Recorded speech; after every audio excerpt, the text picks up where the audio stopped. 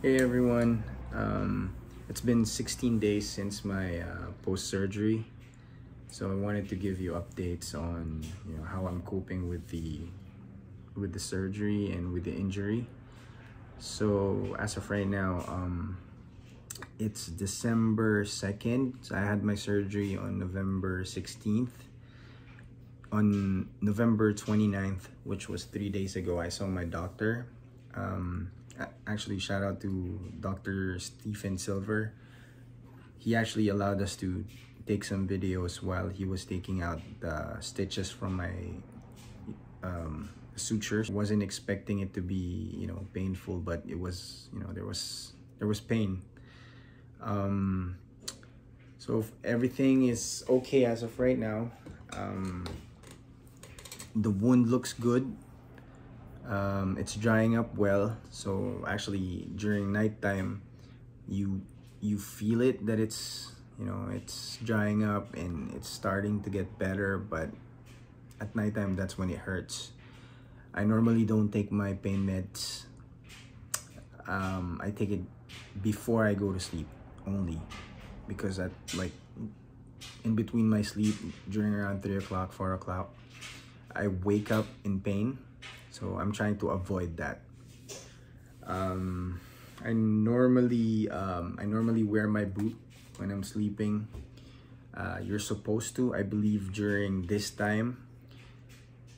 And yeah, so whenever I have a hard time wearing it, I actually end up wearing something else, which is this one. I keep it wrapped up and I wear this. Some nights when I just really I can't really sleep with the boot on, so I move to this one. I don't know if your doctor will recommend you that.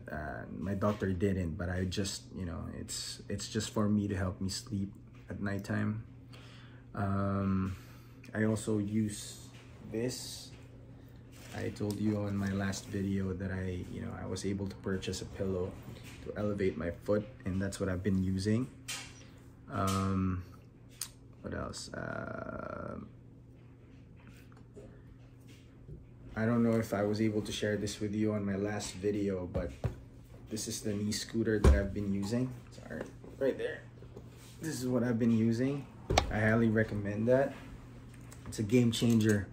The crutches does what it's supposed to, but if you want to be able to move easily at home, I suggest you invest on one of these. This week I was able to go out. My wife and I went grocery shopping, and we also went to get a Christmas tree. I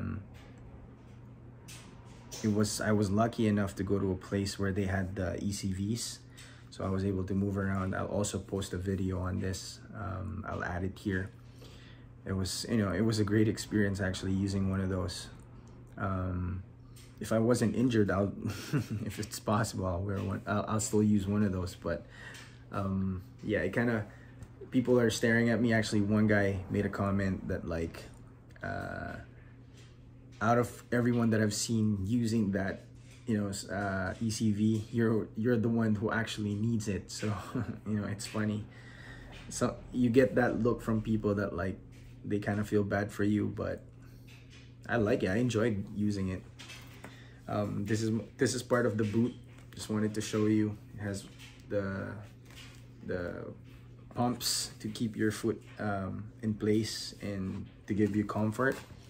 Also, when you're wearing a boot, they make you wear the wedges right there. So it's as of right now, it's 3 stacks to keep your foot in place. I normally wear my boot the whole day. It's just that right now I'm just trying to show you on this video. That's why I put it on the side for now. What else? I was able to work out yesterday. I only did probably 80 to 100 knee push-ups. Did some what do you call this, sit-ups, and I did leg raises because that's what they recommend you start doing. Make sure your hip muscles are starting to get stronger, especially on the injured foot. Also, one thing you'll notice around this time, you're gonna start losing muscles. Look at my leg. This is my normal leg. This is my normal leg right there. This is my injured leg. I'm starting to lose all the muscles. So it's part of the process. Also, I'm starting to gain weight. Here. But you know, like what I say, you just gotta enjoy the journey. That's part of it. I'm seeing Dr. Stephen Silver in like 2 weeks. I'll have an update for you by then. Hopefully I'm able to put weight on this foot, because as of right now, you're not supposed to. Not even, you know, not even standing or wearing your shoes. You're supposed to just keep it elevated and no weight. What else? I wanted to give you this information also. If you decide to get a surgery, make sure the doctor that you're gonna see is in full network or full circle with your insurance. I heard from other people that like their surgery, you know, the price that they paid for the surgeries were like insane. So mine, Dr. Silver, was actually in full network with my insurance. So it's not as bad as, you know, as I thought it would be. So that's one thing that I recommend you make sure before you get into a surgery.